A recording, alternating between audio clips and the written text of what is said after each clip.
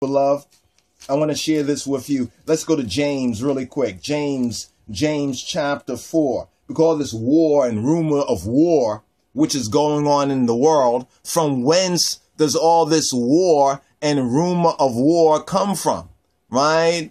From whence does all this war and rumor of war come from? So we're going to put this, we're going to make this a little bit smaller right here. Okay, this thing is acting a little erratically right there. So don't worry about that. Let that go through, do its thing right there. We had some windows open for a couple of days now. We was really into a study of this, a meditation of this, and then we wanted to share what we're sharing right here. So the enemy, is trying through their means, but we're going forward ever, backward never. But from whence does wars and fighting come amongst humanity? It says, come they not hence, even of your lust that war in your members, right? The lust, the coveting, the desires, right? The desires that are in our members, right? We can say in our physical members or in the members of whatever corporate body, whether in the world, right? Under the, in the world, or whether in the kingdom, what church, what camp you may be of, Israel, right? Where does these wars and these fightings come amongst us? But let's scroll forward. Scrolling forward is interesting because we get to verse, well, this whole thing is very important. Let me just go through this right here. Verse 2, we're in James 4 and 2. It says, ye lust, ye have a desire, right? A desire which you do not have a right or a righteousness to have. A desire. And this comes in many different forms. When the word lust is used, it should also be the word covet, right? Thou should not covet. But then people don't understand covet. They think of a Corvette, right? We mean covet. That means having a desire to have something that you have no right or righteousness to have. Right? Gravelicious, licky, like in some of the old reggae song, one or two, like always want other people's things, right? Or that which you have no right to have. This is where the wars come. It says, ye lust and have not, ye kill and desire to have and cannot obtain. Ye fight in war, yet ye have not, because ye ask not. Now the word ask there means to beseech. It means to beg. Malemen, right? Lemene. Right? Ye ask, ye beseech. It doesn't mean just, let me ask you a question. It don't mean ask in that sense. It means to beg, to beseech. Like, please, give it to me. Come on, would you please give it to me? It's that sense of begging and asking. Oh, would you please help me? Please. That sense of asking. Ye ask, right? Or beg, beseech, and receive not, because ye ask amiss. Now, I thought this was the key here as well. Ye ask amiss. Now, what does amiss mean?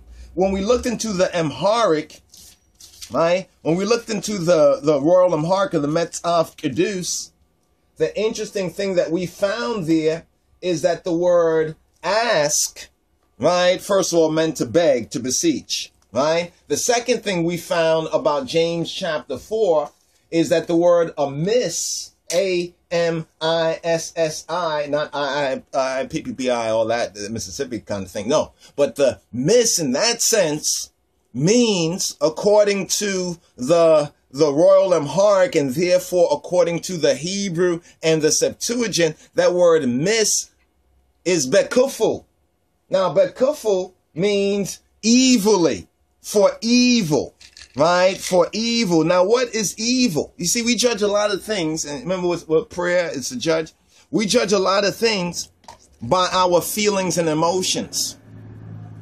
That means we judge a lot of things by our soul, right? But by our old soul, by our unregenerated soul, by our unrestored soul. What is the soul again? We did the whole teaching on the soul. Have you checked that out? Have you learned the truth for yourself? The soul is our feelings, our thoughts, our emotions, our will, our desire, our mind, right? So when we get a feeling or emotion, from whence does that come from?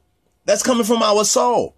That is telling us of our soul. That's our soul, our inner feminine speaking, right? The soul is nephesh, and nephesh in the Hebrew, the Masoretic, the traditional, the Torah Hebrew, as well as in the Ge'ez, right? The ancient Ethiopic and the Metzaf Kedus, the book of the seven seals of the line of the tribe of Judah, that word one and the same is feminine, right? The nefs or nefesh is feminine. That's the key. You know, you hear people talk about our inner femininity, our inner female, our inner feminine, but they don't tell you this is the soul. They tell you about psychology and want to psych you out slowly, right? They tell you about psychology, right, which they say is a study of the mind. And this is what we touched on, the lost soul of psychology. And we posted that up there as well, my brothers and sisters. These are videos where we try to zoom in on a specific point, right? Right here, this is a kind of a rhema word, right? This is more like a sipket right here, because we're inspired to share a couple of things right here. That even though we want to talk about something specific, the Holy Spirit wants us to lay this groundation and foundation first, right? We want to talk about Sobek. So when you see that, that's exactly what we want to speak on, right? But we're following his will and his way and his mind. And this is why we're right here in James right now, although the main theme right here is Sukkot. We won't say, well, Sukkot, what does James chapter 4 have to do with it? Well, let's listen up. It says right here, ye ask or you beg and you don't receive. Because ye ask, you beg amiss, you beg evilly, that ye may consume it. That ones may consume it upon what? That they may consume it, the scripture says, one may consume it upon their lust. Notice that right there, that one may consume it on their lust. How interesting is this, brothers and sisters?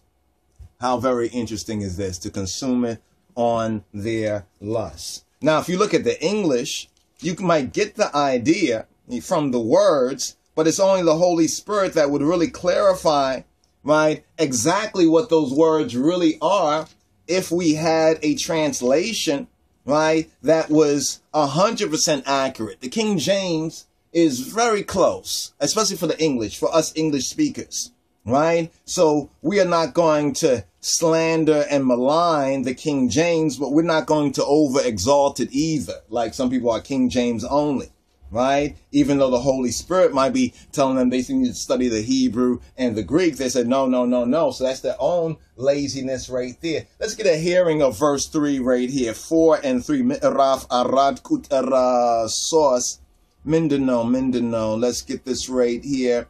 And it says, Tilemnalachu be michoto chachuhum te kaflu zen bekufu tilemnalachuhuna atikebelum, right? Atikebelum. So one's desire certain things evilly from a negative intent, from an evil, right? A kufu intent. Now, what does evil mean? You see, we judge evil, good and evil, based on our own deceived soul. That inner feminine, that life in us, our soul has been deceived as Haile, Eve, had been deceived. Our souls are deceived. This don't mean we were born in a world, right? We're born in this world, this seclorum of chatiyat, of the systemic anomaly, otherwise known as sin, right? Otherwise known as sin.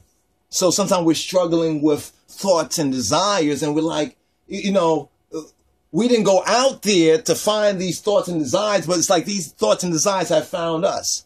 And in our vulnerability and in our weakness and in our ignorance and our not knowing, many times we figured that, okay, we'll follow that. We'll go after that. Then after the hurt and the pain, where's that feeling, that emotion that led you there? It's like the feeling and emotion tricked you, got you in that. Now you're in the situation. You did the crime, but you don't even have, like people say, I don't know why I did that.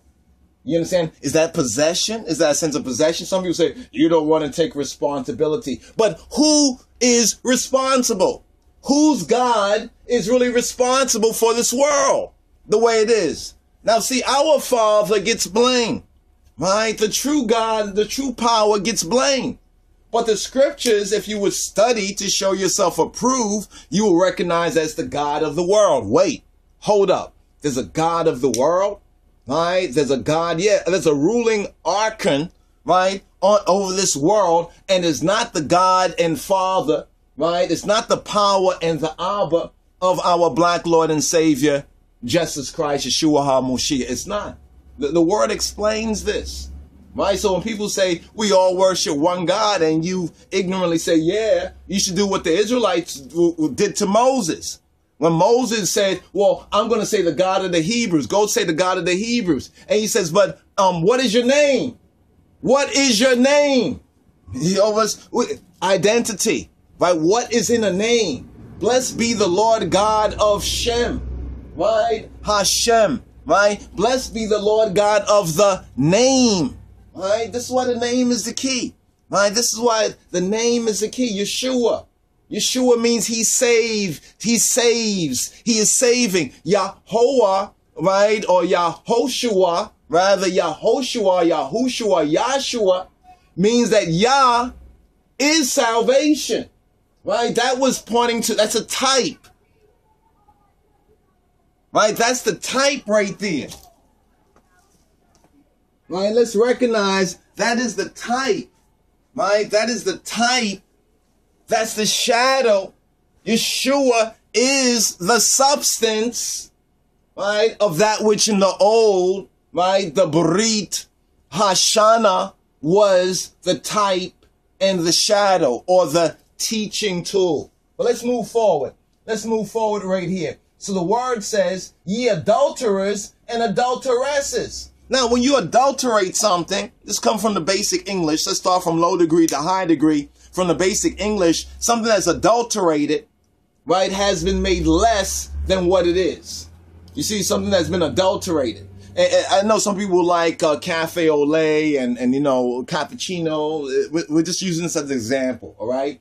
When you add milk, right, to your coffee, right? The coffee in its original sense has been adulterated. I'm just using that as an example.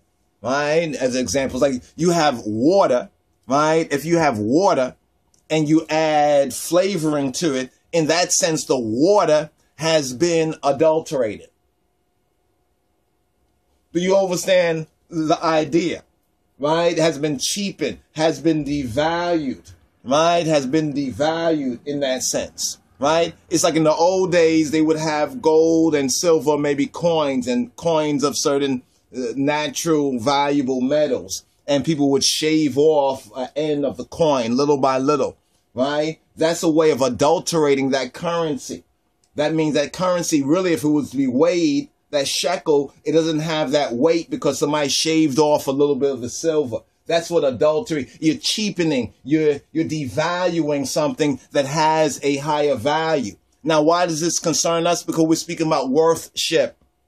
All right, we're speaking about this 7th of the feast of Yahweh Eloheinu, right? Because we're speaking about this feast. The feast has to do with worship. It has to do with celebrating or honoring, right? Honoring not just the day and the time, but the appointment, the Moedim. That's the Hebrew word, the Moedim, right? It's an appointment. So it says, ye adulterers and adulteresses. That means male and female, right? And see, a lot of people will look at this and think it just means sexually, right? This means, because even the sexuality is an example, right? Even the idea of male and female in relationship is an example. It's a type that Yahweh even uses to teach us when he says that he has divorced our mother Israel because of her adulteries. Right? It wasn't that Israel as a nation was having sex with other nations, but was adulterating that covenant relationship, right? Was cheapening it, was devaluing it, right? So when we allow worldliness or worldly ideas to intrude, right? Or to dwell or to tabernacle, right? That defiles our dwelling, our tabernacling. Right? Now, I'm talking about a lot of y'all might be thinking about personal people, but you need to be understanding this in spirit and in truth first. You see, because it's easy to look at the other person and say, they got a speck in their eye.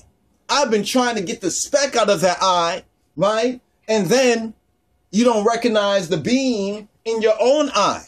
right? And people get offended. A lot of folks have gotten offended the more and more that we preach and teach. We've noticed that some folks, they're like, yeah, you go, Rebbe, you go. Yeah, yes, and then when you have to correct them, they can't receive it, even though it's not personal.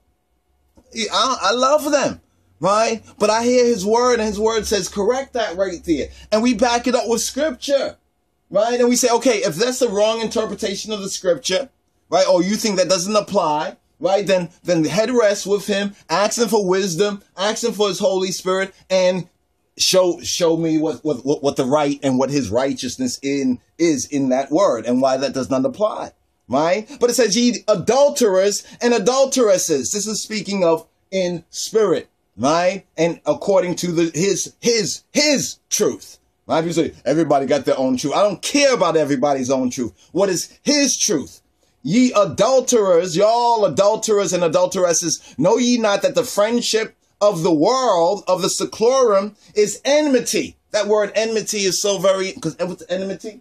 Right? The till and the talatanet, the enmity from the beginning. Remember the enmity between the serpent seed, right? And the seed of the woman. And that woman, who is that woman? That woman is the mother of all living, right? Which is a type of the soul. So once again, we come to soul. Yeshua is the savior. He has saved our soul. What is the soul? The soul is the psyche, the suke. So what does Sukkot mean in that sense, right? In what way are we to tabernacle? Are we to dwell, right? Or what is, or who is to be indwelling, right? But friendship of the world is enmity with Ha Elohim. Whosoever therefore will be a friend of the world, or will permit themselves to be a friend of the world, is an enemy of Ha Elohim.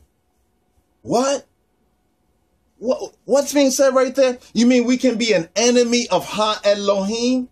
We all are enemies of Ha Elohim before our regeneration. And regeneration is a fancier word to say being born again, before our being born again in spirit and in truth. But what's the seed? What's the Father's seed? The Father's seed, right? The Father's seed is his word, right? The Father's seed is his word. John chapter 1 explains that right there. And that also connects with tabernacles. If we go to John chapter 1, let's go to John chapter 1 for a moment. And it says right here, it says, but as many as received him, to them gave he power or authority to become. That's a process. To become the sons, the B'nai Ha Elohim. Even to them that Amen, right? Or Amen, believe on his name and believe in his name, Shemo, which were born. You get that? Verse 13, which were what? Born, right? Born, not of blood, nor of the will of the flesh, nor of the will of man, but of Ha Elohim. You got to meditate on that right there, because there's a birth here, but it's not according to blood. Oh, this is my ancestry. It's not according to blood, right? It's not according to the will of the flesh, nor according to the will of a man or man, but it's of Ha Elohim. But let's go a little bit further to explain this seed. What is the seed? Verse 14, speaking about the incarnation, the being incarnos. People talk about reincarnation. What kind of stuff are you talking about? You mean again? You have not even incarnated yet. Allowed his word to dwell in you. So his word dwelling in us, right, becomes a seed of our rebirth, of our regeneration. And it's only in the regeneration can we follow, this is according to his word, can we follow the Son of Man. To follow the Son of Man in his regeneration, right? In his regeneration, not in our kind of ideas, whatever they may be, which are not according to his seed. See, if we have ideas that are not according to his seed, that is considered, and that is adulteration, right? That is the process known as adulteration, right? And the charge of that is adultery. And if you are adulterating the teaching of his majesty in your head, your heart, and amongst others, then you are an adulterer, right? Or an adulteress. Non-partial right there. Because we look at Numbers 6, it speaks about when either male or female, when we speak about the Nazarite, that Nazarite vow to be separate, to be caduced, to be set apart, right? Set apart from what? Set apart from the world and the worldly, the preoccupation with satisfying the world, flesh, and devil ideas out there, or pleasing people, right? Or not recognizing that rebirth, right? That rebirth takes us out of our former entanglements, right? Our former relationships, right? Doesn't mean that we don't relate to these people, right? But now we have become children of Yeshua's Father has become our Father, right? His power has become our power. In Matthew chapter 19, verses 28 to 29, it reads this. He says, Amen, I say to you. If you look at that in the Hebrew, Amen, I say to you. Verily is Amen. Verily, veritas, truth. Amen, Amen, truth. Right? Going to the good is and the Hebraic. Amen, I say to you that ye y'all who have followed me, who have followed I, Yeshua HaMoshiach speaking right here, in the regeneration, that means in the being born again, when the Son of Man shall sit on the throne of his glory, ye also shall sit upon 12 thrones. Doing what? Judging. Right? Judging the 12 tribes of Israel. Now remember the key link with that word judging and prayer and tepillah and pelal, right? As well. Judging the 12 tribes of Israel. Making intercession for the 12 tribes of Israel. Praying for the ingathering of the 12 tribes of Israel. The lost sheep of the house of Israel. The black sheep of the family. And every one that hath left houses, or brethren, or sisters, or father, or mother, or children, or lands for my what? My name's sake. You see how the name is coming in? The Shem. Blessed be the Lord God of the Shem. Right? So we're not speaking of the blood or the flesh or the will of man. We're speaking of Ha Elohim Baruch Hu. Right? So everyone that have left houses or brethren or sisters or father or mother or children or lands for my name's sake shall do what? Receive, shall receive 100-fold and shall inherit eternal life. Amen. Amen. If you receive that word, say, Amen. I admit, right? Let it be, right? So be it.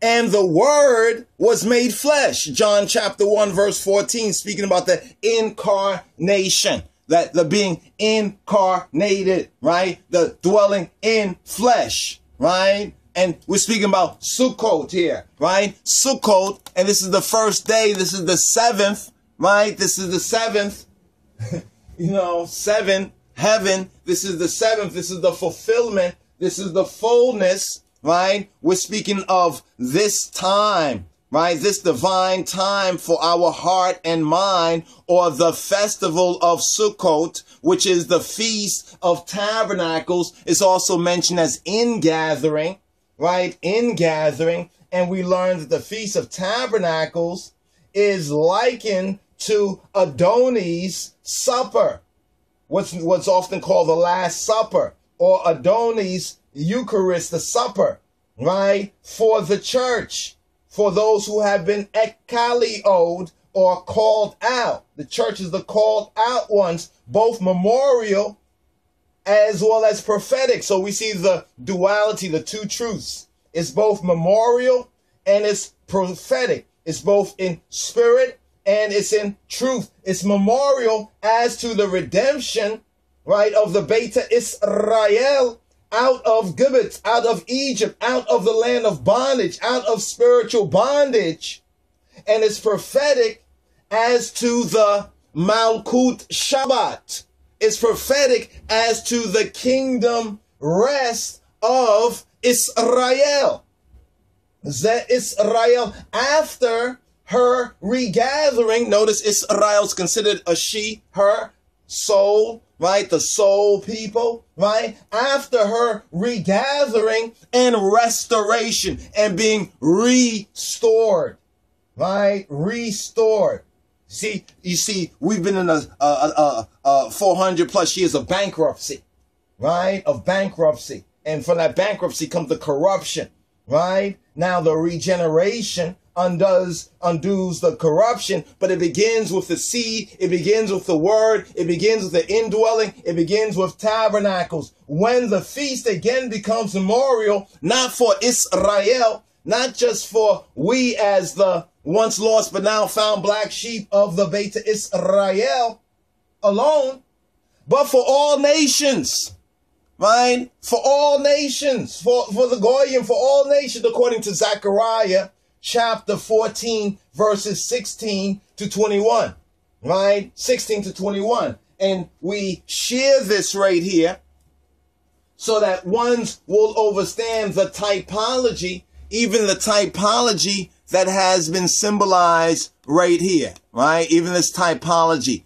right? Of Adonai's supper, right? Of Black Christ Passover, the Fasika, the Lord's Supper, right? You know, that indwelling where they dwelt in the upper room, right? Where they dwelt in the upper room. But the key thing is that his word dwelling in us, right? His word dwelling in us, right? This is the fullness. What is the fullness of Sukkot? How do we observe, right? How do we observe Sukkot here being in the land of our captivity, being in a land that's not our own? Remember the Israelites? The Israelites were called to come out. And Moses said to Pharaoh, let my people go. But initially he was like, we need to go to worship our God, right? And Pharaoh said, well, compromise. Let's compromise. You can worship your God right here. You know what I mean? And Moses said, no, that'll be abomination, right? To your people, to the Egyptians. If we worship our Abba Father, right? In the land of captivity, the way we are supposed to, that would be an abomination to the Babylonians because we're still in that land of captivity. This is preparing us for the Exodus movement of Yah's people, the coming out. So what does Sukkot mean to us? How do we observe it? Can we keep it? Do we keep it according to the old, right, covenant? But if we keep it according to the old covenant, that would prove that we are not in the new covenant. Is that a true word sound? This is why verse 14 of John says, and the word was made flesh and dwelt among us. Now, see that idea among us, right? In the regeneration must be the word dwells in us, right? The word dwells in us, right? Is the indwelling, right? The meditating on his word, right? Because his word is living, right? His word, we're not talking about the dead letters or the literal, like just on a page, but we're talking about eating this word in our spirit, right? Because, the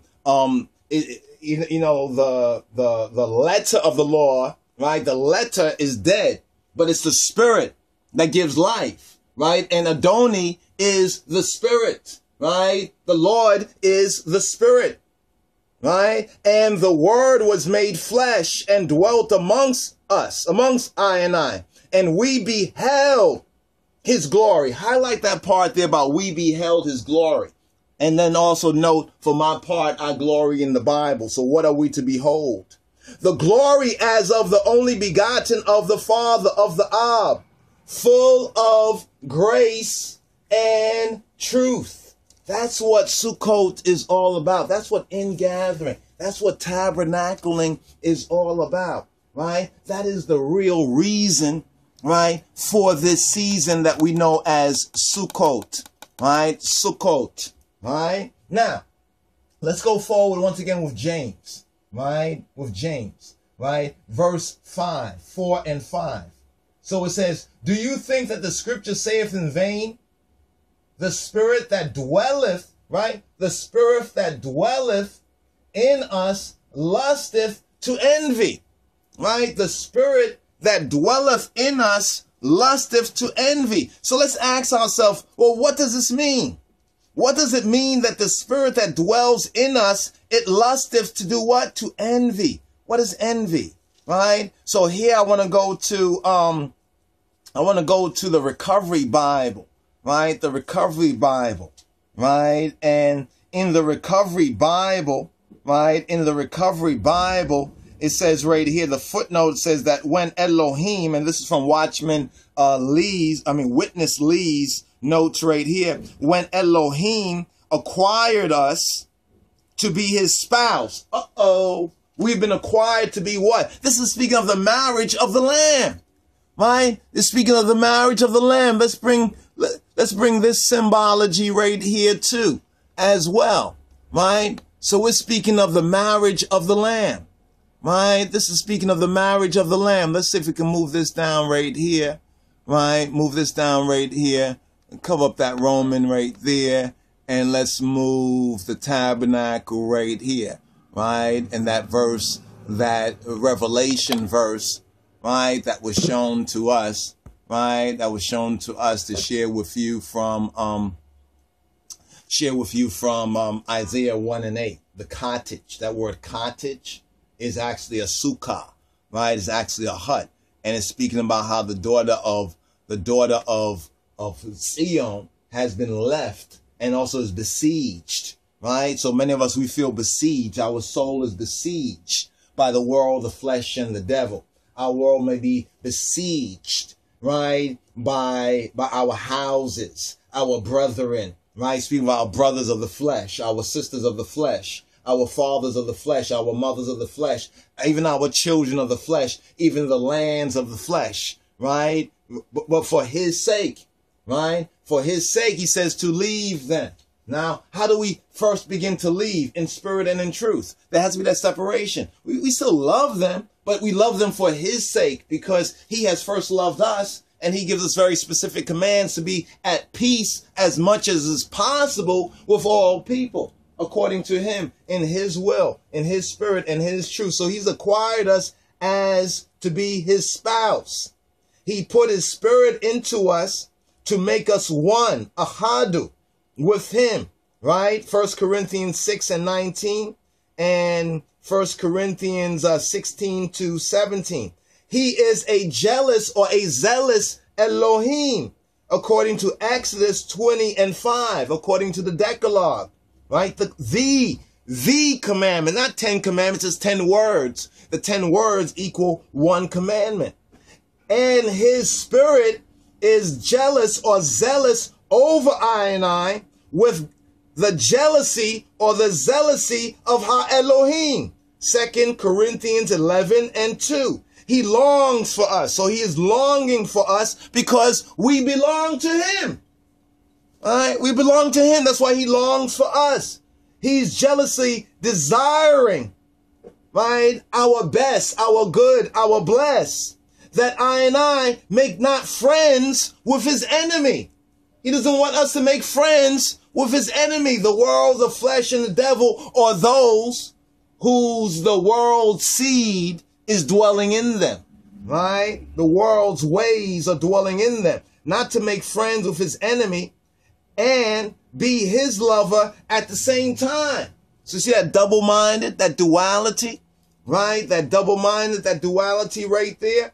It says, this is the only time that Yaakov, who is James, mentions Elohim's indwelling spirit, or the Tawahedo, the becoming one, right? The true faith, the faith that was once delivered, right, to the saints that was once given to those who set themselves apart for that faith and became the Kedusan, the Kedoshim, the saints of Yahweh Elohim Beshem Yeshua HaMoshiach, right?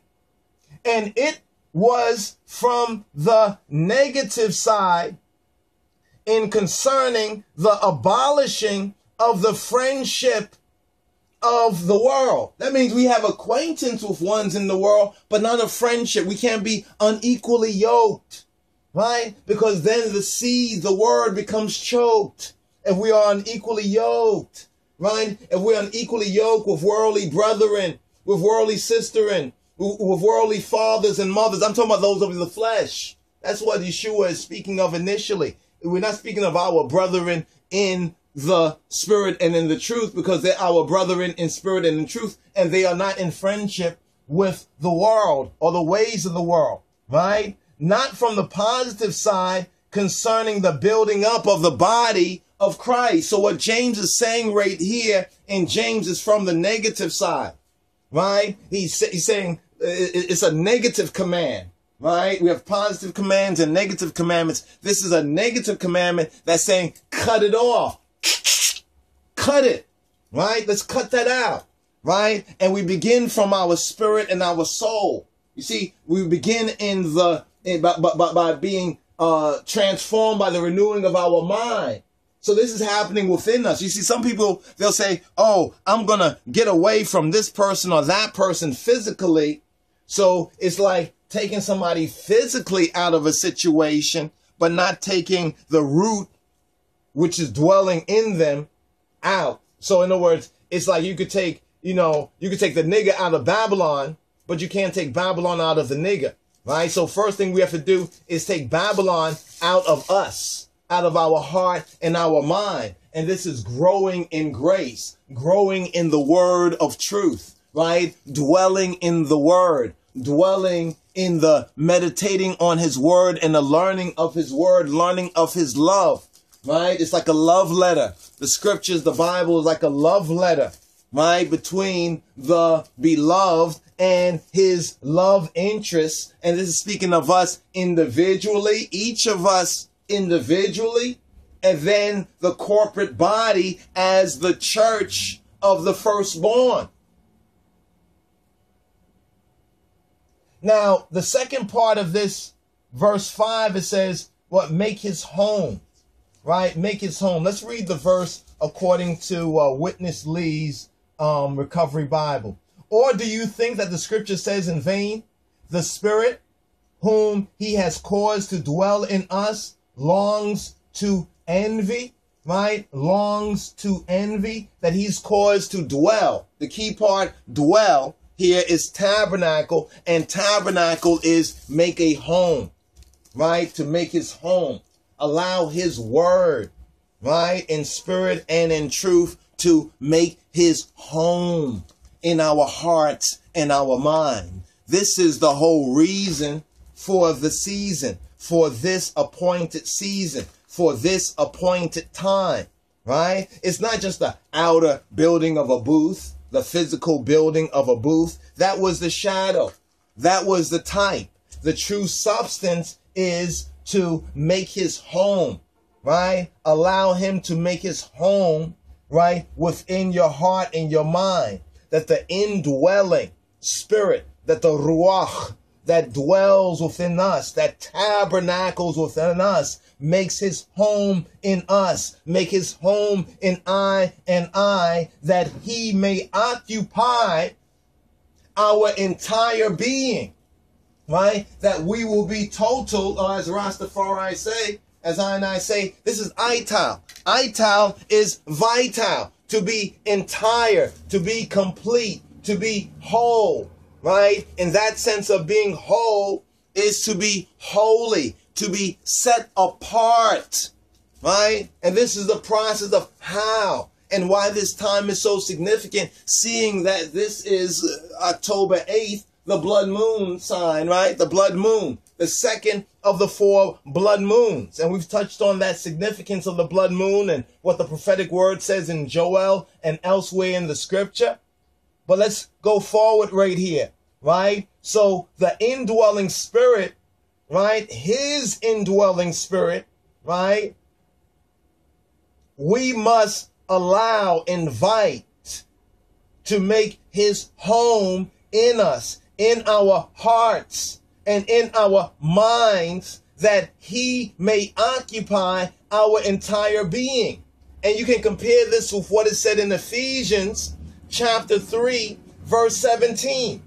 For Elohim, right? For our power, the true power, our source, our God, if you please, causing I and I to be holy, causes us to be holy completely for our husband, right? For our husband. Who is our husband, right? See, we're speaking spiritually. Some people can get confused because they are still dwelling physicality, right? And see, the sisters might be able to get this a little bit easier than some of us brothers, because we'd be like, he's our husband, right? But see, if we allow him to be our husband in spirit and in truth, know this, we become better husbands in spirit and in truth and produce good fruit.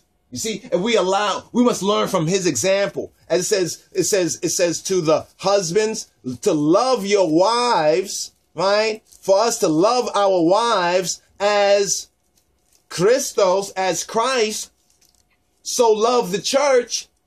And he did what? He gave himself, right? He gave himself for the church, right? That's beautiful right there. You know, when I first read this, I was like, okay. You know, I kind of read it like a lot of us as brethren read it, right? But now that I grow more in it, it's like, this is the truth. And that shows how off we are, because we'll read it at first. You know, those parts of the scripture we read and we don't really fully understand it, but the reading, the translation sounds nice and everything, you know, sounds good, right? But then as we grow, right? And then hopefully if we grow, right, we begin to recognize the real, the so-called deeper meaning, right? That, you know, that deeper meaning, that realer meaning. And it's like, wow, I didn't see this before.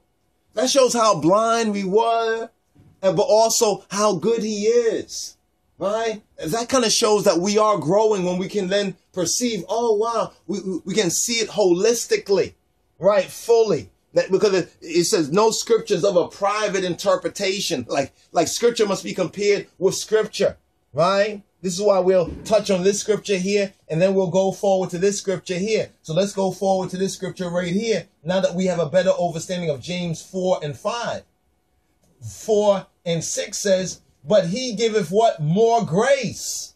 Remember, grace and in truth. John chapter 1, and the word, the logos, the davar, was made flesh, and dwelt amongst us, to be that example of his word, right? Of Yeshua's testimony, dwelling in us, right? Tabernacling in us and transforming us, right? From the low degree that he found us into the high degree of his glory. And we beheld his glory. We behold his glory, the glory as of the only begotten of the Father, full of grace and truth.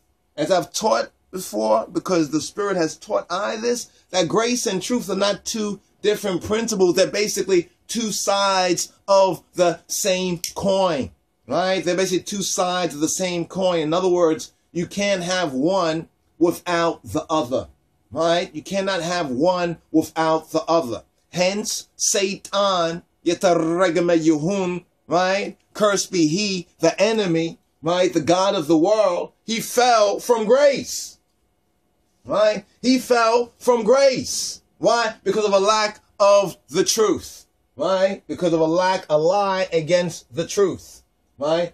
Not against your truth. Because you see, a lot of us will focus in on ourselves, and that's the God delusion. We have to come off and come out of that God delusion. I call it that goddamn delusion, right? Where we are exalting ourselves, And that's the spirit of Satan right there. We have to humble ourselves. We have to see his finger pointing at us. And we have to clear ourselves in spirit and in truth, because then we can receive the more grace that he giveth. But he giveth more grace. Wherefore he saith, Elohim resisteth the proud, but giveth grace to the humble. He resisteth the proud, but he giveth what? He giveth grace to the humble. So here in the word it says right here, and here's what's the key right here. He opposes those proud ones, led to Hutan, to the Tehutan, right, to the humble ones, led to Hutan Gin, Sagan Yiset al Yilal, right? He giveth grace, right? He giveth grace. He giveth more grace, but he resisteth the proud, right? Satan fell. Why? How did Satan fall from grace? Because of pride. But he giveth grace to the humble. Submit yourselves, therefore, to Egaziabi, the sustainer. Resist or oppose Diablos, and he will flee from you. Here's the verse I wanted to get to, brothers and sisters, verse 8. Draw nigh, draw near to Elohim, to the source, to the power. And how do we draw near to him? Through his word, in spirit and in truth. And he will draw near, draw nigh to you. Cleanse your hands, ye sinners. Chatiatenyot, ye sinners. Because the work of our hands that make us sinners. Overstand. And purify your hearts. What? Ye double-minded. I think that's so interesting, because double-minded actually means double-hearted, right? Because the word heart in the Hebrew refers to the mind. So when it is said double-minded, originally meant, according to its ancient type, to be double-hearted, or even in a sense to be double-souled, right? That's the yay and nay. That's the yay and nay, right? The iffy, whiffy, you know, the fickle. Right? Yes and no. And yes and no about his things, the things concerning him, first and foremost. Right? This is touching on the first principles of the word of God. You see, people read that in Hebrew and says, well, let's moving past the first principles of the oracles of God. Well, if you never knew the first principles, how can you move past something you never knew? See, we have to learn these things. That's what it says, be afflicted. See, verse 9 is a good verse for the first part, or the previous portion of this season, speaking about Yom Kippur and the 10 days of Or and the time of Teshuvah. Be afflicted and mourn and weep. Let your laughter be turned to mourning and your joy to heaviness. Verse 9. Verse 10. Humble yourselves in whose sight? The sight of Adonai. You see, a lot of us, we will humble ourselves in people's sight. So people will do holy, holy, moly, moly things in the sight of people. Almost like what it says when fasting. Remember when Yeshua spoke about fasting and he said, you disfigure your faces? He says, rather, he taught us as disciples, that's not what we should do, because it's in his sight, right? In his sight, we should humble ourselves, right? And he will lift us up. So we don't have to be lifted up in pride. He will lift us up. Verse 11 says, speak not evil one of another, brethren.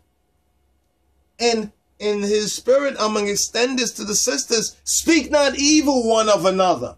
When we've heard and listened, you know, in this ministry, in this service, this is what happens. To the evil that one speak, right, of one another. And it's not just personal. Many times they're speaking evil because they're not speaking the good word. They're not speaking the true word, the good word that helps us to oppose and resist Diablos. See, Diablos is a liar. But many of us, we be lying against his goodness because we get in some situation, but we are unstable and unlearned in the word. So we're going to have a knee-jerk reaction and start to sound like the world, right? And start to respond like the world. That is having friendship with the world, right? That is friendship with the world. It says, speak not evil one of another, brethren. He that speaketh evil of his brother, right? His brother in the spirit, his brother in the law, his brother-in-law, the spirit of the law of Yeshua HaMoshiach. Let me get this verse here, because I want to quote this in the way that most people will be able to receive in the English right here. Let's go to Romans chapter 9 to show you Yeshua's Torah. Because some say we're not dealing with the Torah anymore. They lie. Where's your tongue? They don't know what they're talking about. Verse 8 says, Romans chapter 8 says, there is therefore now no condemnation to them. You remember judging ourselves, acquit, or he has acquitted us. Even though our acts have condemned us, we receive his word, his spirit, his life, and that acquits us. Therefore, there is therefore now no condemnation to them which are in HaMoshiach, Yeshua, who walk not after the flesh, but after the spirit. Verse 2 is where the new Torah of the spirit, it delivers, and this is what makes us righteous. Not righteous according to our feelings and emotion, but righteous in his spirit and according to his truth.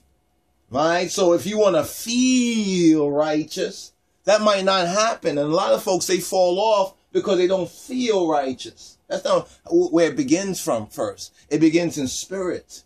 You see, as we receive his word, it strengthens our spirit. As our spirit is strengthened with his word, then our soul is transformed. Our soul is restored. Our soul is renewed. Our soul is like that new Jerusalem, like that bride that is prepared, right? That bride that is prepared for the law, the Torah of the spirit, the Ruach of life, the spirit of life in HaMoshiach, Yeshua, in Christos, Jesus, in the anointed, he saves, hath made I free from the Torah of sin and death. So what's he talking about there? Paul is clearly giving a delineation between the old covenant and the new covenant. So when we're looking at these feasts and the festivals of Yahweh, we have to begin to understand that there's a difference between the old covenant and the new covenant. But that does not mean that the old covenant is unholy or has no value. It has great value. It's the key. It's the foundation. It's the groundation. Right? And without that groundation, we truly don't have a leg to stand on. Right? And we're not standing on the rock. Right? Because it says that for what the law, speaking about the law of sin and death, it's not speaking about the law of the spirit of life in Christos Jesus, the Moshiach Yeshua. Because it says for the Torah. If you were to read this in Hebrew, and we have this in Hebrew, and hopefully we'll get a chance to read this in Hebrew and show you how the law, when you find law in the scriptures, the majority of times, whether it's Old Testament or New Testament, refers to the word Torah. But then a careful and a judicious study, right, of the scriptures will clearly reveal to you that there is the Torah of Moses, which provides us that context, right? Provides us that orientation, right? And then the revelation, the fullness, but there's a veil. It is veiled. That's why when they read the Old Testament, there's a veil over their eyes because they don't receive the Son in spirit and in truth according to the word and the will of the Father. But see, a lot of times we want everything to so-called make sense to us. You know, I mean, that right there is a kind of a arrogant pride in a sense. It got to so-called make sense to us, right? You know what I mean? It doesn't make sense to me why one day is going to be so sunny and bright and the next day is cloudy. I want every day to be sunny. So therefore, because every day is not sunny, we're going to act like we don't comprehend the reality of the fact that this is weather pattern and so forth and so on, and give thanks, whether it's sunny or whether it's cloudy. You see what I'm saying? Yovas? So it says right here, for the law, the Torah of the spirit of life. So there's a Torah. There is the Torah of the spirit, the Ruach of HaChaim, of the life, right? In HaMoshiach, in the anointed Yeshua, he saves. that has made I have made us free. But when you read this, really emphasize this part to yourself. When you read this to yourself and you meditate, for the Torah of the Spirit of life in Christ Jesus has made I free, from the Torah of sin and death. Verse 3, for what the Torah of sin and death, that is, could not do, in that it was weak. You see what I'm saying? The new covenant is strong.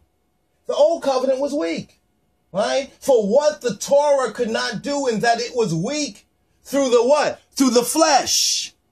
Because it depended on the man that doeth these things. So if the man that doeth these things did not do these things, then that Torah was weak, right? It was weak because it could not be fulfilled. Well, let's read the word. For what the Torah could not do, in that it was weak through the flesh, Elohim, our Abba Avinu Sheba Shemayim, sending his own son, his own bane, in the likeness of sinful flesh. So why do you think we say that we know Yeshua is black? Right? Who is more sinful? Right? Who has fallen more short? Right? Based on the intention of the Father, than we as the black man. Right? We as the black man. So that sinful flesh is our own black Ethiopian flesh. His own son in the likeness of sinful flesh. And for Hatiyat, the systemic anomaly of this worldly matrix, he condemned sin, Hatiyat, in the flesh, that the righteousness, the tziddik of the Torah might be fulfilled in us. In I and we. Who, this is the conditional key, who, speaking of I and I, who walk not after the flesh, but after the Spirit, right? But after the Spirit, and after and according to his Spirit, right? And according to his way, truth, and life. Yehovah's, this is the key for Sukkot. You understand? Because one say, well, are we supposed to build booths? And all those physical outer things, that'll be wonderful. We can do those things, right? In our own land. And there will be a time that we will do those things. But this is the innermost of the inner that we need to get in our inner sense. So that before him and before his throne, we will be in his innocence. And we will be innocent of the judgment, the last judgment of the world, the flesh, and Diablos. Amen? Amen. So let's go forward right here. James, right? James, a little bit more in James. So when James 11 says, speak not evil one of another, brethren. He that speaketh evil of his brother and judgeth his brother, that means condemn. You condemn your brother. You condemn your sister, right? You speak evil of Torah and you are condemning Torah. But if thou judge the Torah, thou art not a doer of the Torah, but a judge. And there is one lawgiver who is able to save and to destroy. Who art thou that judgeth another? Go to now, ye that say today or tomorrow, we will go to such a city and continue there a year and buy and sell and get gain. That's one that's talking about they're doing their own works. They're doing their own thing. Are you serving him? Right? You see, in serving him, we're serving one another according to his way, in order, because he's not the author of chaos and confusion. Whereas you know not what shall be on the morrow. For what is your life? For what is your life? It is even a vapor, like a puff of breath, that appeareth for a little time, and then vanisheth away. For that ye ought to say, we ought to say, if Adoni will, if Jah will, I shall live, and do this or that. But now ye rejoice in your boastings. All such rejoicing is evil. To rejoice in our boastings. If we joy in what he has done. We joy in his word, right? We rejoice in his word. right? That's why it ends right here. It says, therefore to him that knoweth to do good and doeth it not, to him it is chatiat, it is sin. But you see, here's where many of us, right, the majority of us, right, are free from that because we didn't know before. But now that we are learning, now that we are growing, now that we are knowing, that's why James says rightly here, to him that knoweth to do good, do good, do good. We say the eye of dingy drums, right? To do good, right? To do good, right? But it's not just to play the drums, right? That is also a type, a shadow. What is the substance, right? Because it's the heartbeat, right? It's the heartbeat. But some have a double heart, right? So the beat is off, right? The beat is off. The rhythm is off, right? It says, therefore to him that knoweth to do good and doeth it not, to him it is chatiat. That's why Paul says that, yes, he did these things, but he did these things in ignorance, not knowing. Like many of us have done a lot of things in ignorance and not knowing, right? He is the atonement, right? Father has provided his own lamb, right? He is our atonement. He is the Father's lamb that's acceptable. We hear ye him. We hear him, right? And now we come to this time of indwelling, ingathering, which is a type of Adonai's supper. It's a type of the supper. Now, why is it a type of the supper? Right? Right? Because we are supping with him. We are dwelling with him. And where were they dwelling? Where was the supper dwelling? The supper dwelling was in the upper room. Right? So since man is a likeness of that tabernacle, the tabernacle really is a likeness of man. And he is that perfect tabernacle. It's in our mind, not to be conformed to the world, but to be ye transformed by the renewing, the making new of our mind. The renewing, and we renew his word to our mind. We feed on this word, but especially at a time like this, at a season like this, especially at a time and a season like this, where he is even showing and demonstrating his heavenly signs. So as we move from Yom Kippur to ingathering, right, to tabernacling, it's so important, right? It's so important that we begin to really understand. Let's begin with understand. Because the overstanding is we can't get to the top of the mountain until we begin at the base. And it's very interesting because there's a whole mountain connection to this with Moses as well. And once again, I will recommend Hebrew for Christians, the Festival of Sukkot, right? The Feast of Tabernacles. It's a very, very good read, right? A very good read and study and feeding. And here it goes right here. Right, the Feast of Sukkot, right? Check this out right here. I want to bring some of this to you, but the Holy Spirit gave me this revelation right here, and I hope and pray that his spirit and his wisdom, reveals to you, right, that which you are able to receive and feed on in spirit and in truth, and have a beautiful, right, and a blessed tabernacling with our black Lord and Savior, with Yeshua HaMashiach, in spirit and in truth. And may you behold his glory, because this is how we are transformed, right? This is how he changes us, right? This is how we overcome all of that past, all that which is past has passed away, right? And we can look forward, right? We can look forward with confident expectation of good, right? A confident expectation of his word being fulfilled in and through us. So let us abide in his word, and let his word abide in us richly. Shalom, RasTafari. This is Wendem Yadon of the line of the tribe of Judah Society. And may Yeshua HaMashiach, to the glory of his majesty, approve of this message. Amen. Amen.